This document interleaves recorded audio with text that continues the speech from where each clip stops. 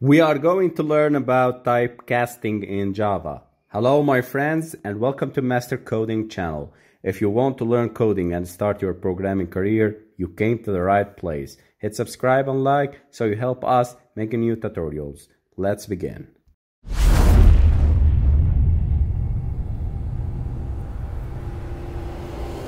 What is typecasting in Java? As explained in the previous chapter and previous videos, a variable in Java can be casted for other types.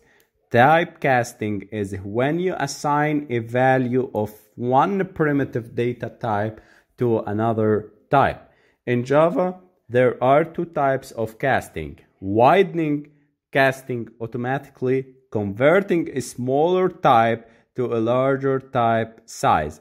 So type of byte it could be assigned and widened toward making it bigger, because we have seen before that variables has range. So in order to widen this range, we can make something called casting. We can make byte to short, cast it to short, cast it to cast it to int, long, float, and double. In the opposite way, narrowing casting or manually converting a larger manually converting a larger type to a smaller type. So the double would be float, would be long, int, char, short, and byte. What I'm talking about? Let's take a real example. Widening casting is done automatically when passing a smaller size type to a larger size type. Example: we have this class called myClass and the main method. Inside the main method, remember you need everything you need to be executed, you should put it in the main method. So int my int equal to 9, I would automatically cast int to double, change it to double. My double equal to my int. So my system.out.print my int and system.out.print my double. This will output 9 and output 9.0. Let's try it live. So in this is the variable a equal to 10, and let's remove this, and I will put a. It will print out at value 10. But now let's cast it to double. So I will create a variable double called j equal, in the same way of having my int called a. This will create a variable j of type double. It would store inside it the value of int, but the value of a, but a is int, so it is automatically would be casted to a double. So the 10 here is the value 10, and now j is 10.0. So this is a double value. This is the widening of the casting in Java. Widening casting in Java.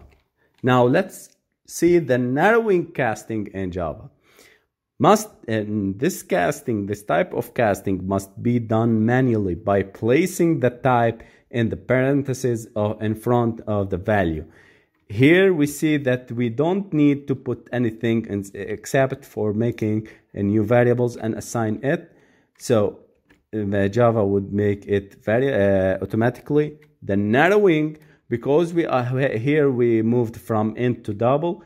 We are now going to widen this and narrowing this casting and make it smaller. We need to put in front of the variable, the parentheses, and the type between them. What this would be? Okay, I will remove int here and I will put 10.10 F. Sorry, D. Let's print out J. It would be the same. It will give the result the same because I'm just printing the J. Now, for example, if I need int f to be the variable j, but I don't need it as a double, I need it to int, I put between parentheses the type of it, and we pass the int j. This way, click run. Click run. Okay. I'm having the error. I'm printing J. I need to print F. And here we go. The Java compiler executed the program, changing the variable of type J and casting the variable J to int and storing it into the variable F, and then printing out the variable F, and would be 10. In this way, we need to narrow casting. It is done by making between parentheses the type that we are going to be casted outside. As a map for casting in Java, so the character would be int, could be casted to long, double, float, and short. Byte would be short, int, and can go to the end. Int, float, int, double, int, long. Long can be float, long bit can be double, float can be double. Character would be int. This is casting. So, as an overview, just a remembering note, text file named hello Java, hello world Java, should be the same name for the class. The main method, as I told you, all codes that we need to execute, we put them inside the main method. And here we go with the statements and the body.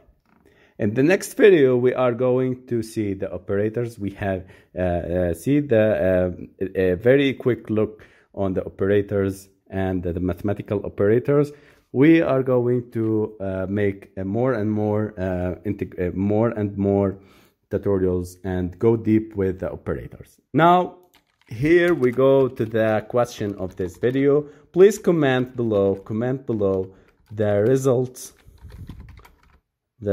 of this program. Okay, I will give you that I have here double y equal, or double x equal to 18.5 and double y equal to 16.8 d. You can forget about d. Now I need to print out the value of, I would int k equal, I would print out the value of k. So what is k? K equal to float, or float k equal float x. Okay, please comment below to see if you understand well this lesson. In every lesson, we will make a test and quiz to ensure that the knowledge has been anchored in your brain. So, and there would be partial and final tests. The real final and real partial tests for our universities and many universities worldwide, and will be posted and executed live on our YouTube channel. So you don't miss to like and subscribe to our YouTube channel and hit 5 stars on Udemy, so you don't miss any next solutions and next courses for free. Thank you guys. I hope you answered this and comment it below. The first one would be anchored. The first correct answer would be anchored. Thank you guys. See you in next videos.